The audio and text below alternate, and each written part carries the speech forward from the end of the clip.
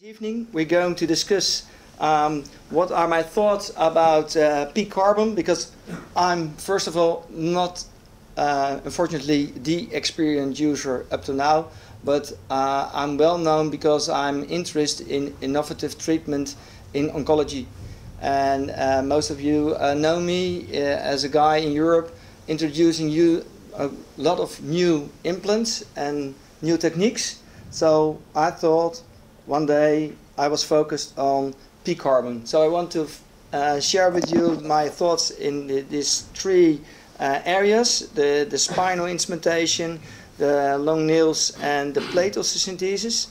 We have already heard some advantages of PEEK carbon. I think one of the most striking is the superb elasticity modulus.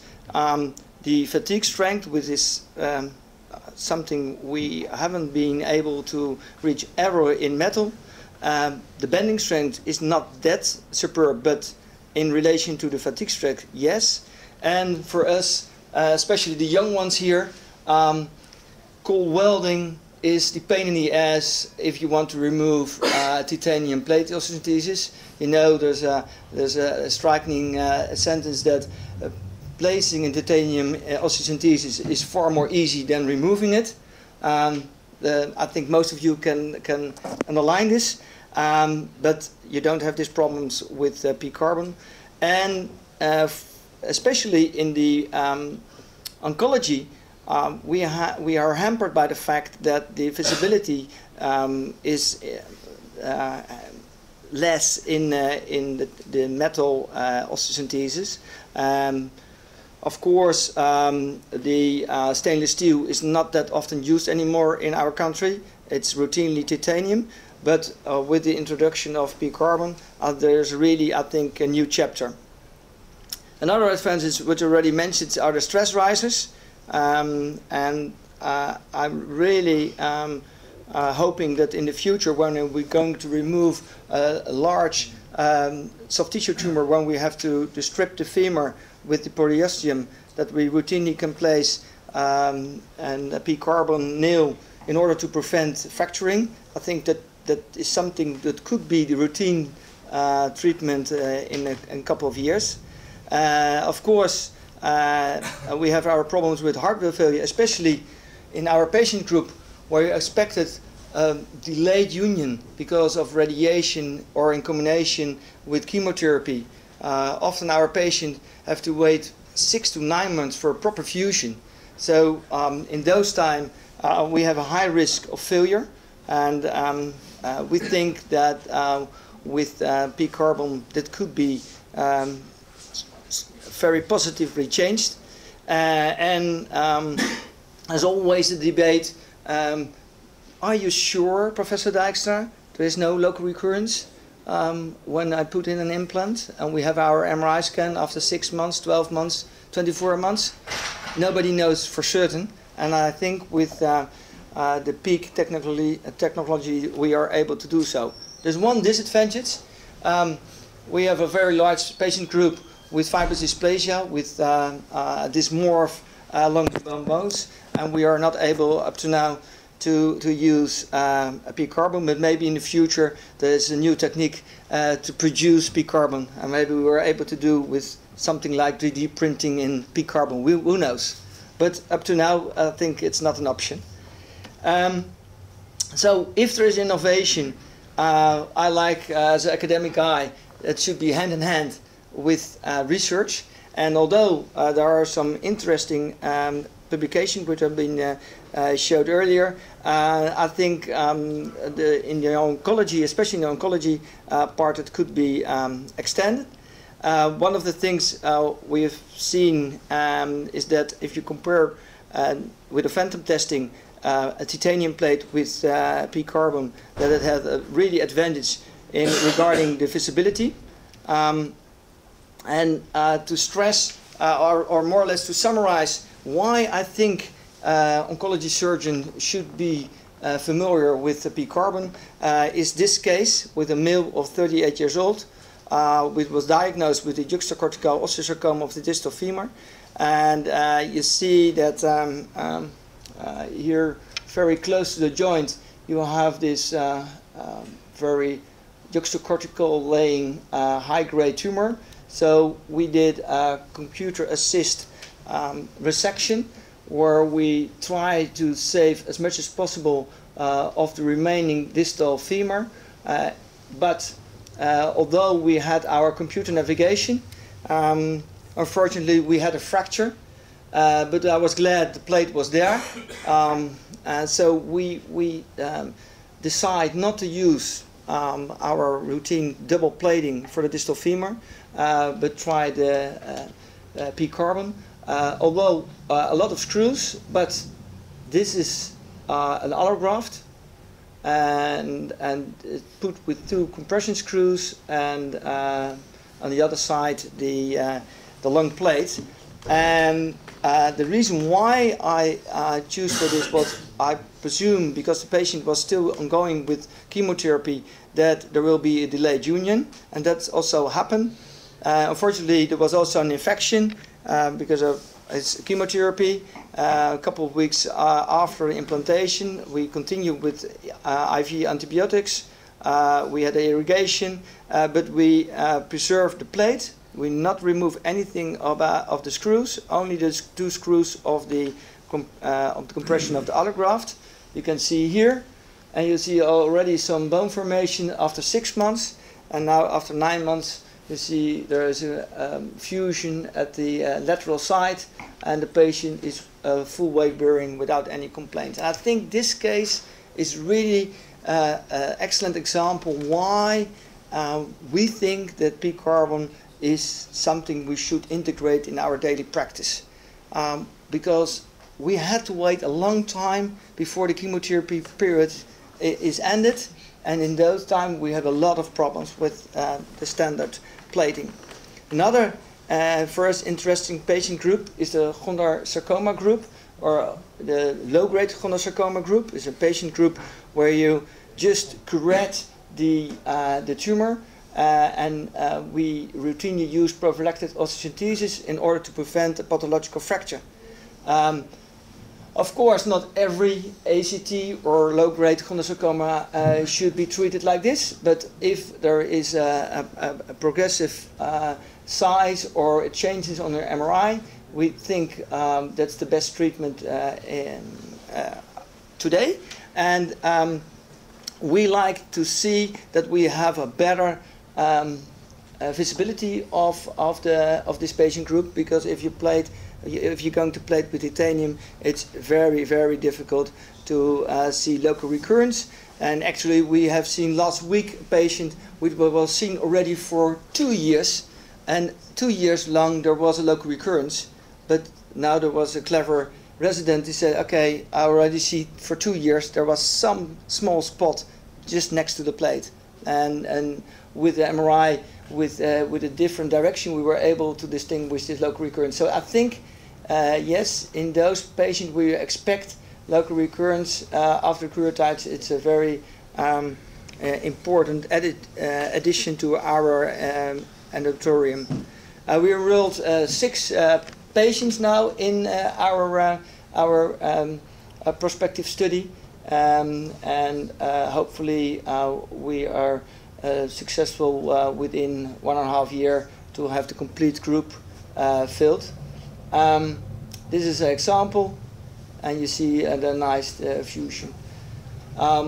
We have no experience up to now with the femoral metastatic disease, but I expect that with the change from titanium to a PEEK carbon, that we could reduce this problem. With the prolonged survival of our patient group, we see that there is a high risk of breakage of the titanium nail after 9 months, and we have seen already this for years. And although I tried to persuade the Stryker company to routinely make thicker proximal parts of the gamma nail, they are not interested. So we have to change our philosophy from titanium to PEEK carbon, and I think that is, if you expect your patient to live longer than 6 months, it's really something to consider to use titanium. And one of the, I think, important results we have embedded for you as a clinician group is we designed an app, and in those app you are able to predict the survival of the patient with bone metastatic disease of the long bones. And in this app there's also a recommendation what is the best treatment. And it could be interesting in the near future that we have been published in the Effort journal, that we could adjust this and said, okay, if this patient is living for longer than 6 months, you should consider to use PEEK carbon instead of the routine titanium nail. Over a year we are using intramedullary nailing for a patient with metastatic disease in long bones around 30 per year. And of course, it could be and should be more centralized to have better outcome, and especially when you want to introduce new techniques like PEEK carbon, it's very important to collaborate. So we had a grant of $500,000 of our Dutch Cancer Society to improve local treatment in patients with bone metastatic disease in the long bones, and we apply to use the PEEK carbon nail to compare this to the routinely titanium nail. And the endpoints of the study are the complication rate for the first 2 years, and of course we want also to show that there is a better function after 2 and 3 months, but that will be, I think, hard to underline. In the end, I think the complication rate will be the most important endpoint. It's a multi-center, and we hope to start this summer. Another point is the advantages in radiotherapeutic treatment. If we are using carbon implants, we have, I think, a better local control with radiation. There are not that many studies showing that you have a better or worse outcome, and nowadays we just tend to provide radiation after implantation of osteostasis or an endoprothesis, just based on the guess of the physician. There's no guideline saying that you have to use it routinely, but maybe if we can show that with PEEK carbon implants that you have a better local control, that could alter these guidelines. So in the spine, with the introduction of the metal radiation like proton beam and carbon beam, I think that there will be a huge swift in the use of PEEK carbon in the next few years, because in nearly every Western country there are arising proton beam radiation centers, and also in Holland there are already 2 nearly finished. One is started in Groningen 2 months ago, and we are opening in Delft after the summer. Yes, PEEK carbon will be the new trend in order to have a better treatment of bone metastatic disease. The visualization, of course, will be better, and hopefully we will reduce the loosening of the screws and screw breakage, and we think that we could early show this by the use of Röntgen grammetry. This is a technique which has been also introduced with our department already more than 20 years ago, and we have an excellent reputation on that field, because you can really with minimal displacement are you able to predict that a new implant is a success or not in already the early years. So if you have a new technique and you are able to have you can show there is no displacement, this is directly related to the clinical outcome 10 to 15 years later. So that's, I think, one of the advantages of the use of RSA in pedicle screws. We have new techniques, not only with these markers in the bone, but also with a CT scan. We are also able to use this very accurate technique of measuring displacement. What to do with the displacement? We had just some small tests. A test done with RSA in our lab, and we showed that it was a feasible technique to follow up the pedicle screws, which are made by Carbofix, and we think that it should be a part of the routine use if you start with this technique, to show that in the long run that is a visible technique and a reliable technique. In